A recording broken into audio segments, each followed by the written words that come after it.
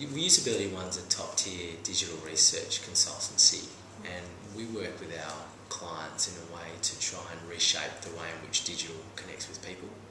So what we do essentially is carry out specific research to provide the customer insight that drives design.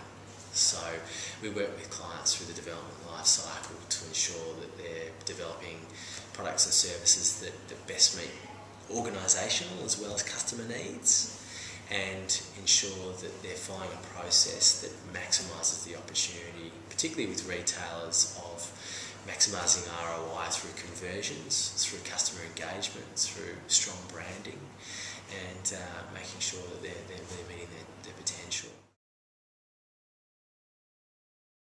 With online, it tends to be, we serve it through internet panels. Okay. So we'll go out and source particular samples through the panel. So the beauty of that is that we can be really defined and say that we can recruit on basically any demographic, firmographic feature we choose to. Yep. And then say, well, we want that particular target group, and we can compare the results from different audience groups in a quantitative sense. Okay. Moderated usability testing is really a qualitative technique where we tend to bring a small number of participants to our labs and get them to carry out tasks on the website. The bonus of unmoderated usability, the bonus of moderated usability testing is that you can actually delve very, very deeply into discussion with participants, get them to carry out a whole suite of tasks, and have a length of time, a period of time of between 60 and 90 minutes with each participant. It's a very flexible approach, so if they find or uncover an issue or an opportunity, we can go down that path and explore it with them.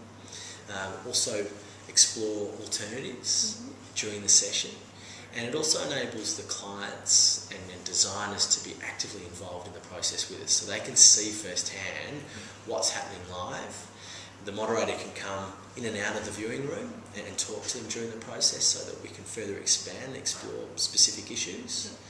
But it tends to be a small qualitative sample.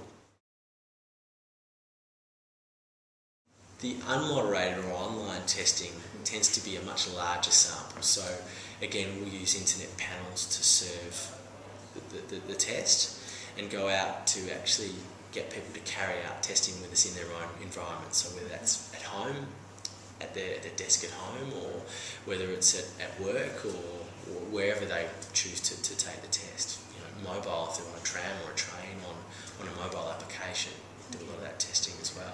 We see online and unmoderated usability testing as fulfilling a need of providing more quantitative research testing. Yep. So we often use online in conjunction with the moderated usability testing. So what that might be is that when we're looking at trying to test an interface, whether it be a mobile phone application or a website, and we want to try to understand how different target groups will use the interface, but it will be just too cost prohibitive to test it with hundreds of people. Yeah. Using online testing is a really good tool to be able to get to that larger sample set and be able to do it in a cost-effective way. Typically it's around about 100 to 200 to 300 to 500, so it just depends on what we're exactly looking for. So we're running a project at the moment where we're looking at samples of tens of thousands, looking at individual areas of the country, both regional and city areas.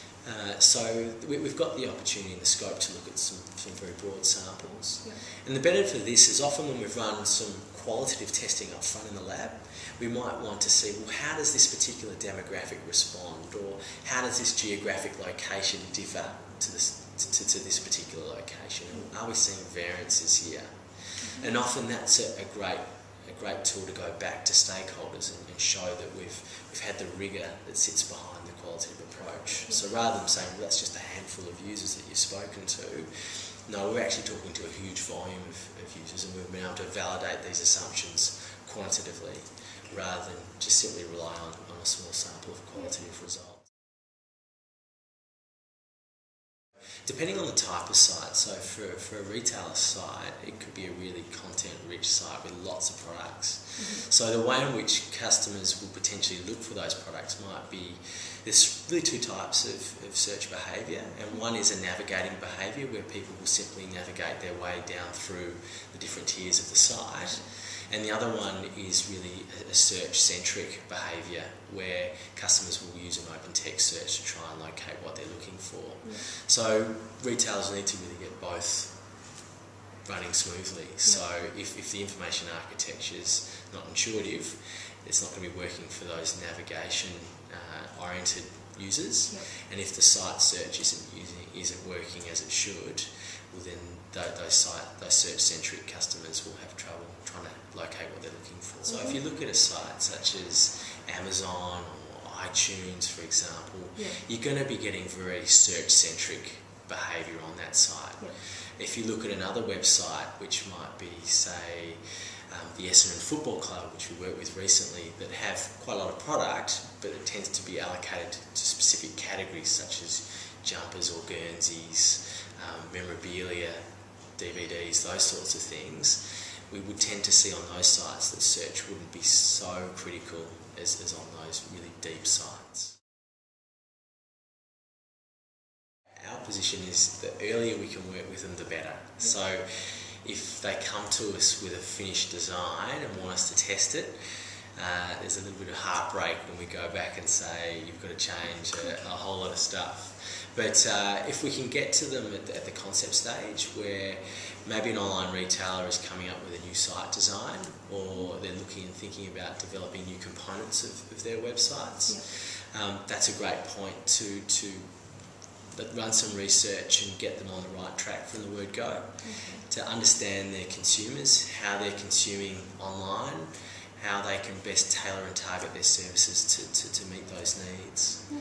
So that's the first component, and then as we move through the design phases, we look at structuring information architecture, so making sure that the labelling, the hierarchies and classification of content is intuitive, so when people are signposting their way through a website that they're taking the right turns.